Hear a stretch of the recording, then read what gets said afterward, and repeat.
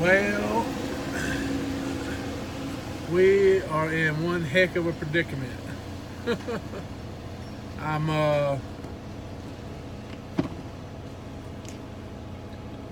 I'm in Ochlocknee, Georgia, just north of Thomasville, a few miles, and got here around 6 p.m. to get loaded. Thought I had an appointment, but I guess not. I guess it's first come, first serve. So right now there's about maybe 3 trucks in front of me, I think.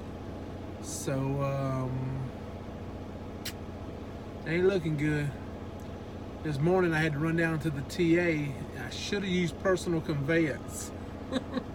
I didn't do it, and it triggered my 14-hour clock to start.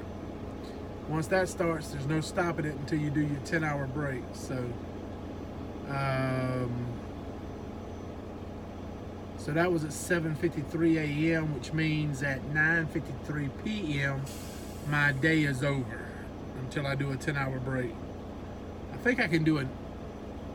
Yeah, I can do an 8-hour break and have enough drive time. So I'd only have to take an 8-hour break in the sleeper, not the full 10, because I've already been off duty for 2 hours sitting here waiting to get loaded. So, but the problem is, I'm looking at my clock over here. I got 2 hours and 20 minutes before that drop dead time gets here. So that's past the time that they do shipping here, so they should theoretically have me out before that time, and I may have just enough time to make it to Thomasville and get parked before my 14 hours is up. I don't know, it'll be close. I'm just wondering. See, I don't think I can. I know I'm pretty damn sure I can't use personal conveyance, even if I'm bobtailing, to go home. So, be stuck in Thomasville for 8 hours.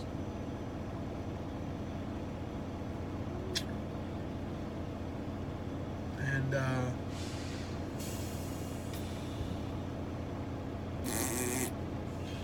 it sucks because I was wanting to get home tonight, you know.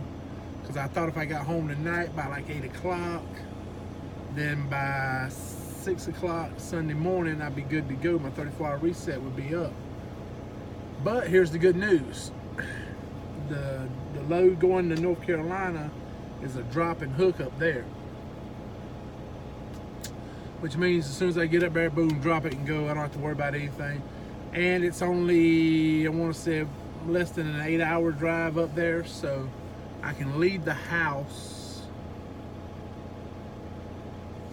at noon, drive up there, be up there by 8 o'clock at night, take a 10-hour break, which would put me at 6 a.m. the next morning.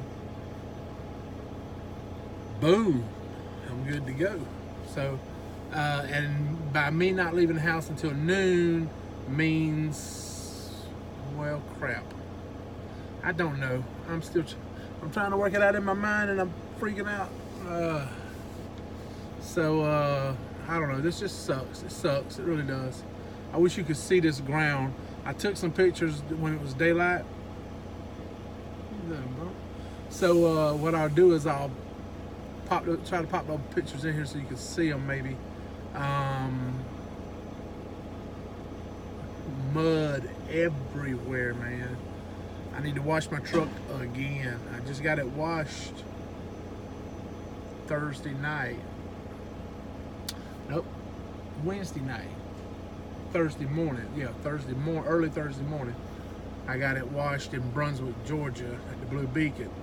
So it looks like I'll be washing it at the house myself, which I wanted to do anyway. There was some grease I wanted to get off the chassis underneath towards the back. So,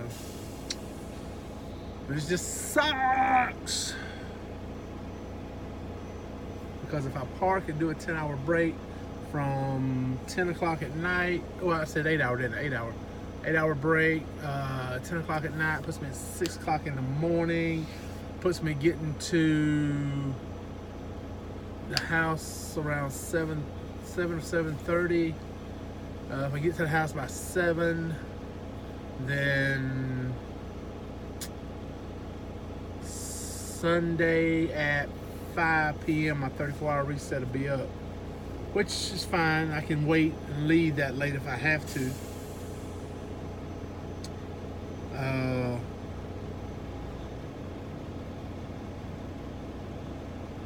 That would be, yeah, I mean, that'd still give me plenty of time to get up there and everything. I just wouldn't be able to run that afternoon, you know, so. But I was looking at a load that picks up on Tuesday, going to Orwell, Ohio. There was another one going up to Cleveland, but the one going to Orwell supposedly pays $3.84 a mile, which is really good. Short miles though; it's only, I think, less than 400 miles. So, but you know, it gets you in a high area of a freight area, and I believe, I want to say, in that area there were loads coming back to.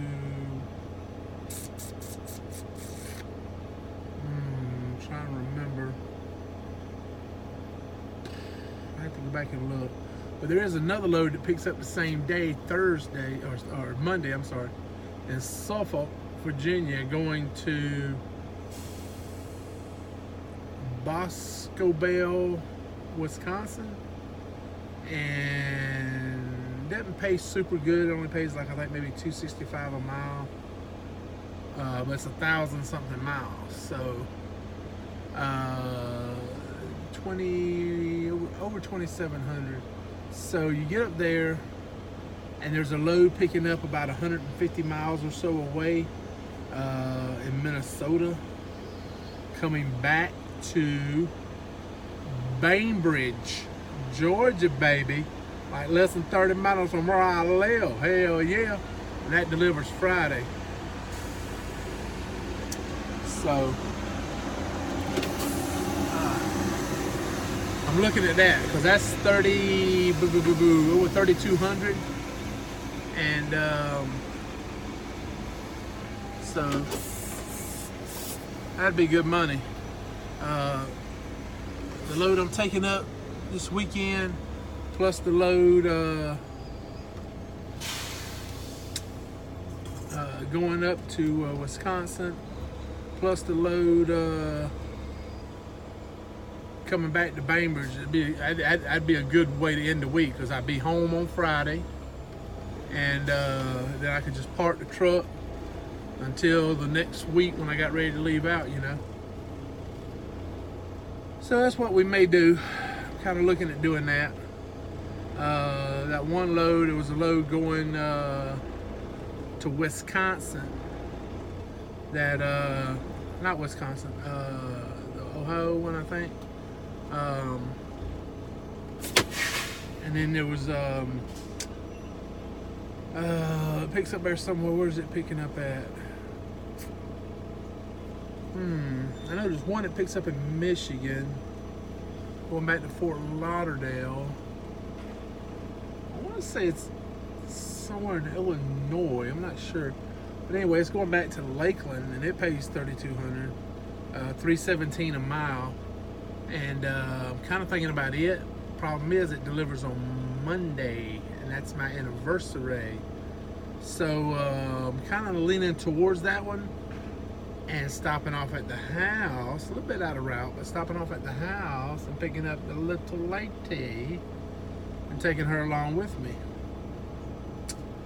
And we'll go down to Lakeland, deliver that load first thing Monday morning, and then her grandmother, aunts, uncles, all live just north of Lakeland right there in Dade City and Zephyr Hills and Bushnell. We can go by and see them. You know, maybe have dinner with them Sunday night, maybe spend a day with them some Monday, and drive back up Monday night to to our house and park the old truck and start getting ready to go down there for Grandma's birthday. 90 years old. Grandma will be 90 years old. That's awesome. So we're gonna do something for her, I hope. I gotta get caught up on everything. But anyway, so that's what's going on right now. We're sitting here, just pulled up, another truck backed into the dock. So there's at least 2 waiting to get to the dock, and the rest of the docks are full with other trucks. So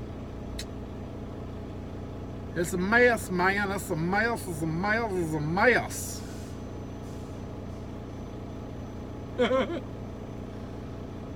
My boy Nathan, gangsta G-Way. He's out there in Fort Worth doing this securement class. Do that step deck, drop deck, what, flatbed, all that kind of good stuff.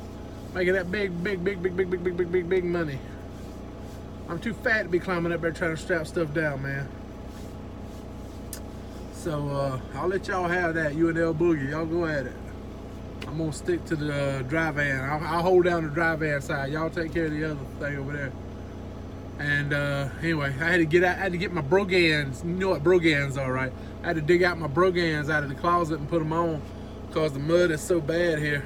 So I got those on right now. I'm fixing to go back here and open up my trailer doors because see the guy in front of me just turned his, opened his up. So we're gonna go do that, and I don't know, maybe you got sick of those ramblings. I don't know. If you didn't, reach down there and click that like button. Let me know you liked the video. Leave me a comment. And if you hadn't already done it, go ahead and subscribe. It's free. All right, but y'all take care. Love you. Mean it.